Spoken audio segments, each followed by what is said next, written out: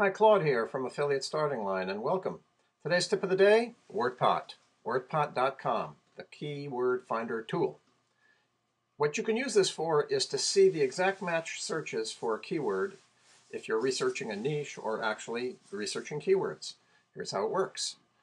You go to WordPot, www.wordpot.com, come over here, and you can type in this search box the term that you're looking for. So let's say we're looking for flower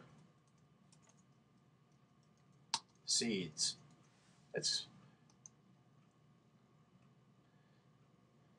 springtime. Things are going to come in. I'll log in again.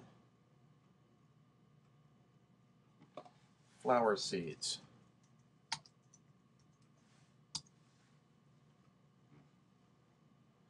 And let's take a look. 229 people are searching for flower seeds every day on Google. You'll notice on the right-hand side here, you can select which search engine you want to find the exact matches for. Google, Yahoo, MSN, Ask, AOL, or all of them. Singular, plural, synonyms, related. It's up to you. You can decide what combination you want. I picked everything here, plus Google, and I've got 229 people a day. You can click on the column and sort by volume, etc. It's a great tool to use when you're doing just basic research. And if you're doing pay-per-click, then it's even more useful because you can get lists of words that you can check out and check out individual words to see whether or not they have any value. And 229 searches a day is pretty good. So if I were naming a website for gardening and I was going to concentrate on seeds and flower seeds, I could try to find a name of a title of a blog or whatever with flower seeds as my main title.